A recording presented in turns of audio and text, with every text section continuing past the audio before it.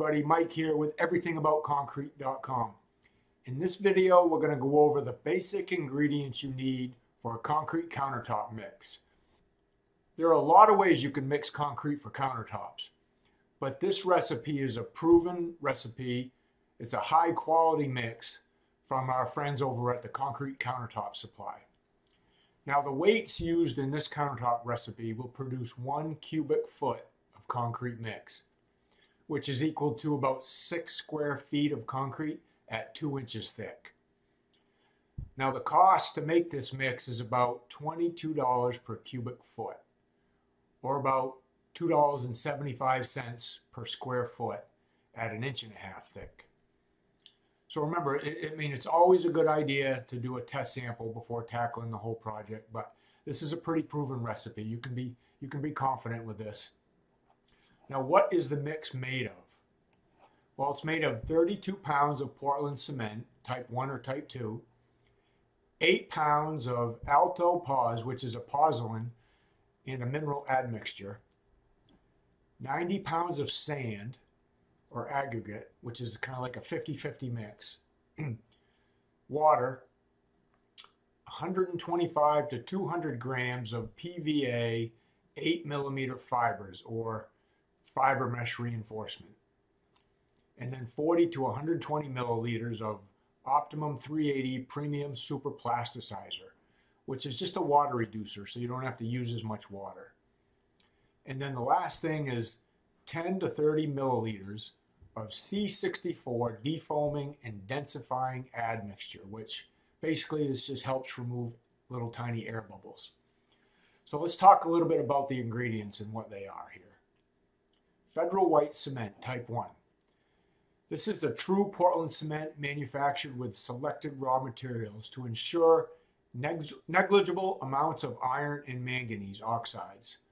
So it doesn't produce the gray color of normal Portland cement. Now, if you want a gray colored countertop, you could just use the normal Portland cement, but if you want a white one, then you want this Federal white cement. Alto Pause. This is a premium blend of highly reactive pozzolans and mineral admixtures containing 50% post-consumer recycled content. And these are designed to produce a superior high-performance concrete when combined with the Portland cement. So what are some characteristics of this?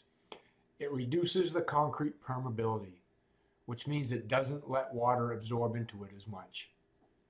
It decreases the effervescence and controls any type of alkali-silica reaction. It improves the strength of the concrete and the density. It improves the color and the appearance. It reduces shrinkage drying. And it's kind of like an off-white color. It's not like bright white, but it is white. And it improves the surface characteristics, so it's more scratch resistant. And some of the directions for use, the recommended dose is about 15 to 25% of the cement replacement. So instead of just using cement, you take out a little bit of the cement and you add some of this in place of the cement. And it gives you all those increased characteristics of the concrete. So the next ingredient is the PVA fibers, or the reinforcing concrete fibers. These are about 1/3 of an inch long. They are high performance fiber mesh for concrete countertops.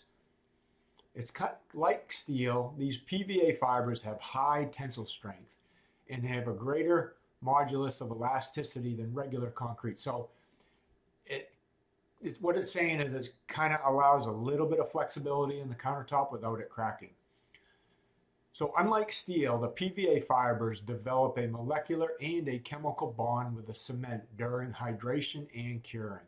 Very important. This high bond strength makes PVA fibers very tough to pull out during the bending or any tension on the countertop. Now, another ingredient, Optimum 380 Premium Super Plasticizer. What this does is super plasticizers help in reducing the amount of water you need, which helps reduce the shrinkage drying and keeps the concrete countertops hopefully from not cracking. So, modified polycarbonated high-range water reducer admixture formulated to produce self-compacting type concrete. It produces extremely high spread rates, makes it flow really easy, high early strengths with improved densification of the surface, so it dries really quick and gets strong really fast, improves the workability and fluidity without having to vibrate the concrete a lot, improves dispersing action, resulting in concrete that almost places itself. I mean, you do have to move it around a little bit with your hands, but you don't have to tap on it with a hammer, and you don't have to vibrate it a lot. The greater water reduction and lower dosage rates than comparable superplasticizers, and again, it improves the flow, which makes it easy to install. Typical dosage rates are approximately 40% less than the standard melamine and naphthalene-based superplasticizers, which are maintaining the same percent water reduction. And these are available in 1 gallon, 5 gallon, or 55 gallon sizes. The recommended dose is about 3 to 5 ounces per 100 pounds of cement. So if you're buying bags of cement in a 94 pound bag, which is what they usually come in, you're going to want about 3, 4, 5 ounces per bag. And then the last thing in the ingredients is the C64 concrete defoamer and densifying admixture. This is a highly concentrated defoamer and densifying mixture, specially designed for self-consolidating type of concrete. 1 quart of this will produce over 200 cubic feet of concrete. So, I mean, you're not going to be doing that much in a countertop for sure. But what it does is it reduces the trapped air in the concrete, which reduces the bug holes. When you strip the forms, you're less likely to have any bug holes, which you'll have to patch with a slurry. It improves densification, so it helps keep water from being absorbed into the concrete. Increases the compressive strength, which develops stronger, denser, harder concrete. And the dosage is about 10 to 20 milliliters per gallon of mixed water.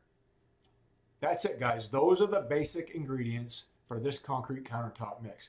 I'll have the recipe, down in the directions below. I'll also have links to all these ingredients or their equivalents down there also for you could click on them and check them out. You could click on them and buy them there if you have to, or you could visit Concrete Countertop Supply and you could talk to them and get them there. But that's it, guys. That's the basic concrete countertop mix that you can put together yourself and make your own countertops. All right, guys. We'll see you on the next video.